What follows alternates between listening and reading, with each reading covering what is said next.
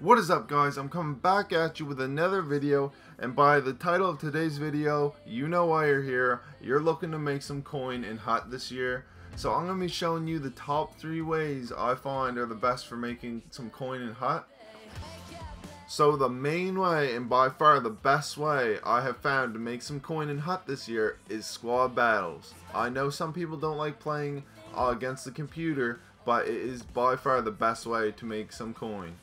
So, if you come over to your rank over here, I'm at Pro 1 right now, and that's already a guaranteed 12,500 coins. So, if you want to grind this out all week, you can get, the best I did was Elite 1, but you can grind up here into the top 100. So right now I'm at Pro 1, and it's a guaranteed 12,500 coins, and I didn't play a single game all weekend. I was playing Hut Champions, so I didn't play a single squad battles game all weekend. So if you want to grind every single game of this, you can easily get top 100. So let's say the best you can get is Elite 1, you're still getting 17,500 coins. Plus, you will play a total of 37 games, which is around 40,000 coins, a little bit over. So if you combine the two of those, you easily have around 60,000 coins from just a week of squad battles. And then you get 6 packs, and you can take those packs and you can sell all the players, or you could maybe get a huge pull and then sell that player. Or if you get a huge pull, that's awesome because you get to add them right to your team. So for me, this is the easiest way to make some coin.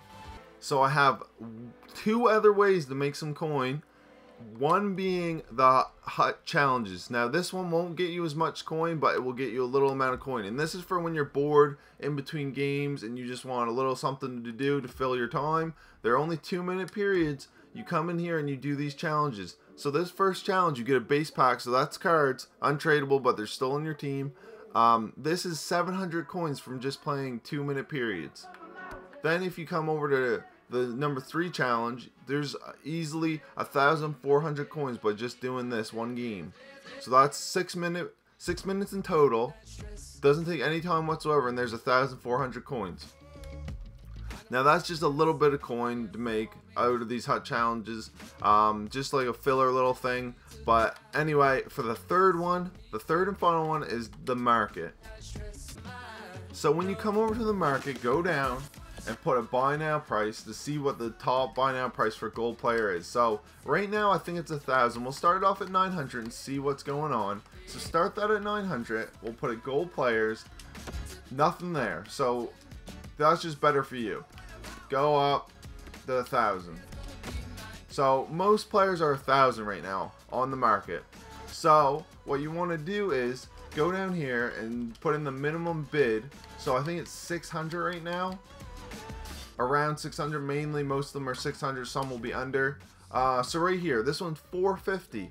So what you could do is you could put the minimum bid on this player. You could put the minimum bid on a lot of these players. So 600, 550, and then you put a bid on like 20 players, let's say, and you win 10 of them.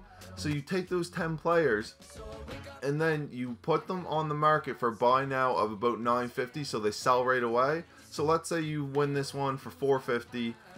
You put it up for 950. There's 500 coin profit minus the tax EA takes. So if you're getting like 10 of these cards at a time and putting them all up for 950, you're making accumulated coin right there. So there could be like 82s up here, 81s, 80s that you get for like, let's say 800 coins or something by bidding on them, and then you can flip them for 1,000 and something. So that's easy coin. And then sometimes if you're doing it at the right time, you can win all these bids because there's not that many people on. You could get lucky and win like 20 bids. So there's easy coin right there because you flip them. Then another part of the market is buying these big players. So right here, so the other night I wanted Shane Goss to spare, and I got him for 120,000 coins. So right now the lowest one is 120,000 coins. So the exact same price I bought mine for the other night.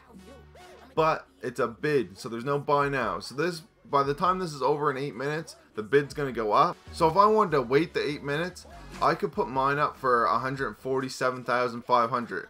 Because the lowest one right now is 154,500. So I'm guaranteed to make a little bit of profit. So what I did was I bought him at night when the time is that there wasn't many people on, so I got him for a lot cheaper. So when you go on in the middle of the day, he's going to be a lot more expensive. And it also factors in that he's the best left defenseman in the game right now.